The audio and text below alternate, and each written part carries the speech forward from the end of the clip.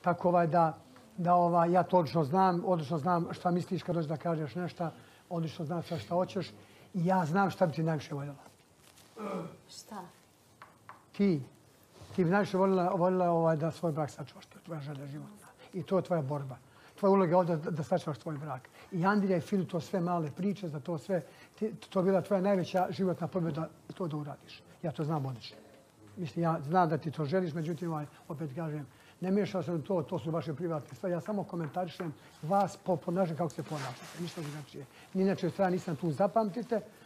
Tako da nikakve emocije tu nema prema nikome, zato što to uopšte ne interesuje.